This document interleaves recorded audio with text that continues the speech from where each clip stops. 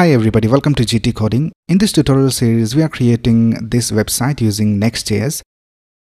Now in this video, we will create this categories list component. So let's get started. Now we need to add this categories list inside the home page. So let's go over here to the page.tsx file.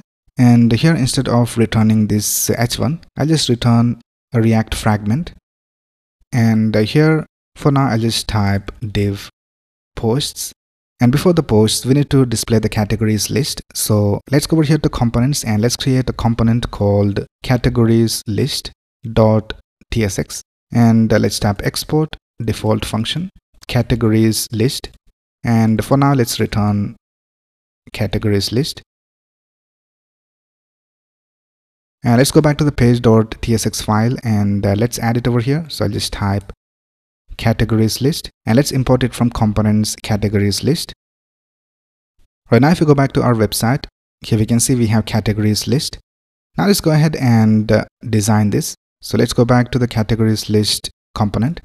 Now here I have created this file called data.js and I have just created some dummy values over here. So we have some posts data which we can use in our post component. But if you scroll down, here we also have this categories data, and here we have the ID and the name of the category. So let's use the data from this data.js file, and later we will replace the data from our database. So for now, we'll just use this data for styling our component.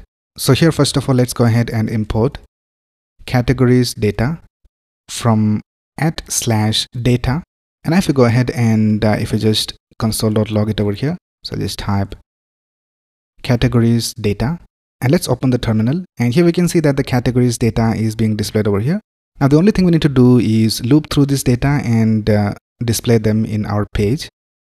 So I'll just delete this console log and I'll just remove this text, and let's go ahead and loop through all the categories data. So let's type categories data, and first of all we need to check whether the categories data is available. So let's type &&.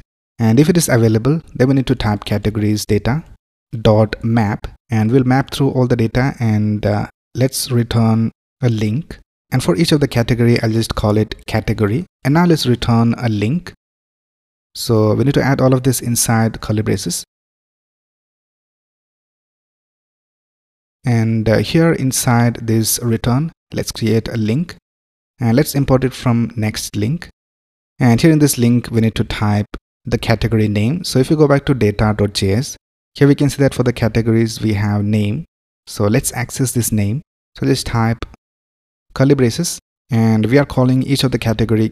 So let's type category dot name, and here we also need to add an href. So let's type href and let's set the href to backticks, and here let's type / categories, and in that we need to have the category name. So if I hover over this, we can see that it says categories / web dev at the bottom. And here we have categories / programming. So here we need to type categories / and the category name. So let's type $ curly braces category dot name. And now if you go back to our website, here we can see that all the categories are being displayed over here. Now let's style this. So first of all, let's go to the container division, and here let's type class name.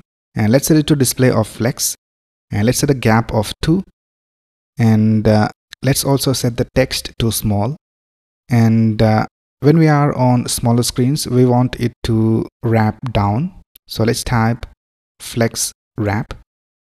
Right now, let's go ahead and add some styles to the link. So let's type class name, and let's set the padding left and right to 4, padding top and bottom to 1, and rounded of medium.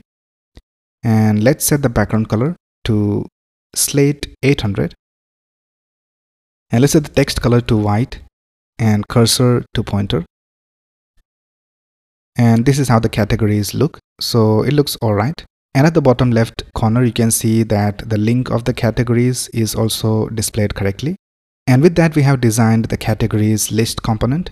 Right, so that's it for this video. In the next video, we will continue designing this page. And if you have any doubts, you can ask in the comments below. And if you like this video, please click on the like button. and subscribe to this channel to get the latest video updates. Thanks a lot for watching. Have a nice day.